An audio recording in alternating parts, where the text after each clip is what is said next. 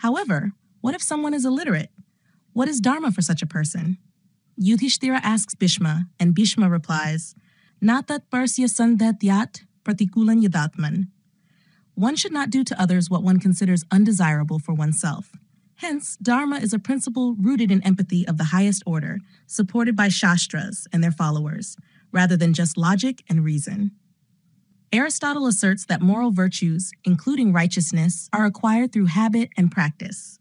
They are not innate but developed through repeated actions that align with virtuous principles. This habituation process is essential for forming a virtuous character. Of course, Dharma is developed through practices that align with the Ritha, but the practices are not to develop Dharma, but to remove that which is covering the Dharma, the ignorance of attachment, separation, etc. Dharma is innate. Ideally, we are all parabrahma deluded in the identities of objects. When one clears the clutter of the mind, aligns themselves with natural cycles, meditates on the breath, or practices the acts prescribed in Shastras, one finds their Dharma.